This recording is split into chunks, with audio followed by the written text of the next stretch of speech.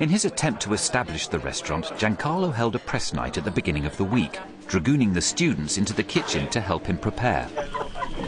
Last night, the restaurant was not supposed to be open, but 15 guests arrived nevertheless. And Giancarlo had to rise to the occasion very short-handed. But tonight is the official first night.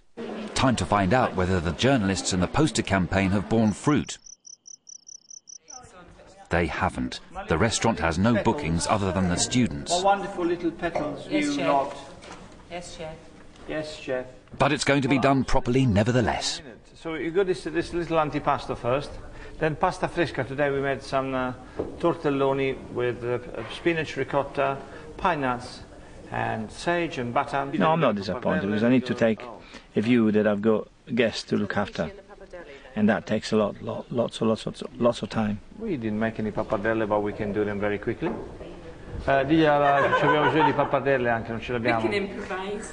It's coming to me slowly, and I've got probably next week we'll have more people coming to the restaurant. Promises, people promise, but they have to come or not. I don't know. So if I get 6 customers, 8 customers, 10 customers, I think I'm doing very well. Hang on, you're just reading it out in Italian? Yes, but because you've been here a week, so you should know what you're eating. That's guinea fowl, is it? That was the same Okay, recipe we had on. while you ponder over the menu, I'll go and take the order at the other table, okay? Because you're used to this. There is one other table, containing old friends Nello, Livia and Daniele, who have dropped in to make up the numbers.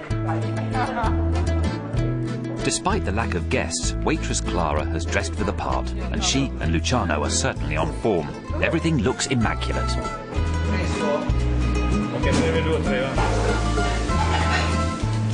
It's not quite what Giancarlo was hoping for, but at least it's good practice for new sous chef Andrea, now on his second night.